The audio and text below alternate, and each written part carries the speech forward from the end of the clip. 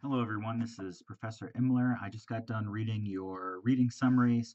I want to talk about a couple of questions that came up in all of the classes. So I teach a couple of these classes, and these are the ones that came up throughout. The first question was, what theory or approach would you be using if you perform an action that both benefits yourself and maximizes overall happiness? And so I think this is a question of, if there's ever a situation where you're both helped and other people are helped, you're maximizing the good, which theory would you be using? And it really depends on the why. For the ethical egoist, the why is I am benefiting. And the whole um, rubric is centered around the self and what's good for the self. If other people are benefited, that's great, or benefit from your actions, that's great, but we don't really factor that in. Again, we're only looking for our own long term self benefit. Um, so if that's what you're looking for, if that's what you're trying to maximize, then that would be the answer. If, however, you are trying to if you're trying through your choice to maximize the good for as many people as possible, you're a person too. You're included in that calculus. You're one among many, and the good of yourself is equal to the good of any other person. So it really depends on how you're going about making that choice. But there are situations where the ethical egoist and the utilitarian might make the same choice. Um, okay, so the next one, let's see, is I want to just make a comment about the trolley case. This came up in a couple of different people's discussions. In the trolley case, we want to realize that there is no uh, option to do nothing.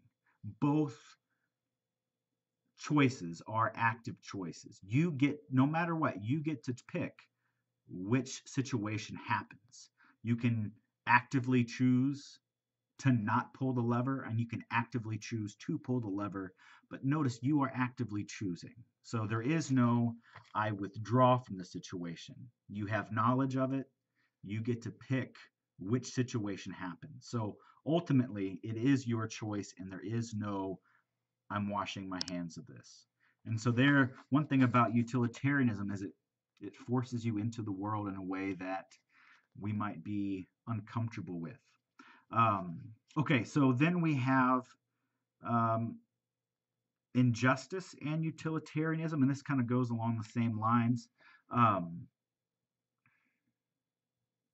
One of the interesting things about utilitarianism, especially in history, is it does demand us to look at the world and to notice, hey, there are people suffering, and if we can do something about it, we might have an obligation to do something about it, even if it costs us money, time, effort, um, if it hurts our careers, etc. We're looking for what is the right thing to do, and utilitarianism says no matter who you are, you have an obligation to try to create a world with the most overall happiness. And so if people are suffering, there's work to be done, even if we might not want to do the work, even if we want to put our heads in the sand. Utilitarianism says, hey, no, I'm sorry, you want to know what's good, this is what's good. And so it is no, I would say it's the most demanding ethical theory that we will look at in this class. It demands the most of us. We have to go out in the world and create a situation where the least amount of people are suffering. And that's a tall task. And for some reason, sometimes people say it's unworkable. Um, if I can't show partiality, if I can't cultivate my own happiness in a way that's different from cultivating everyone's happiness, in a way I'm a slave to everyone else. And this is exactly, Ayn Rand's point is, hey, altruism leads to the death of the self because everyone else is, because there's more of them, is their happiness is more important than your happiness. um, so there's that. Then someone talked about, they were thinking about the morality of, I think, a father killing someone who had sexually assaulted his daughter. And is that right or not? So a couple of things here. One is just kind of procedural points. Do we know for sure that the person attacked the daughter? Um, if that is known, that's one thing.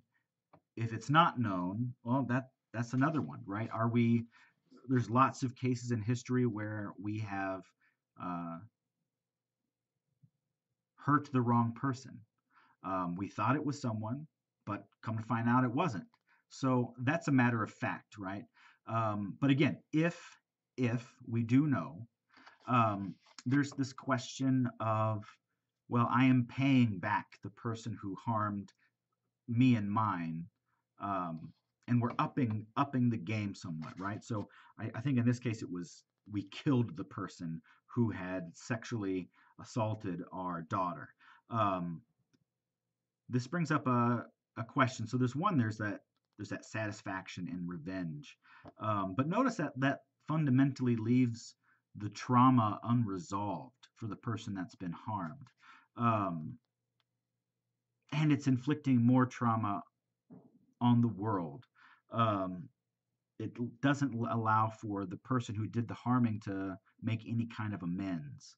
Um, but also, one thing we want to note here is it perpetuates what we call a cycle of violence, where um, hey Beth, where someone hurts someone, and then the person who's hurt then hurts that person back, but at a higher level.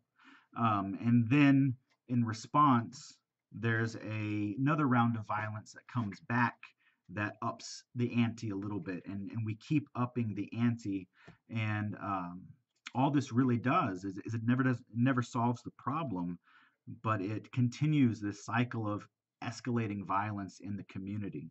And so that's one thing as we're thinking through this question that we might want to keep in the back of our minds is how do we break this cycle of violence?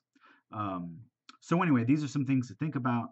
Overall, your reading summaries were pretty good, and I liked where your discussions of the prompts are going. So keep it up. I'll pop in from time to time, and I'll talk to you later.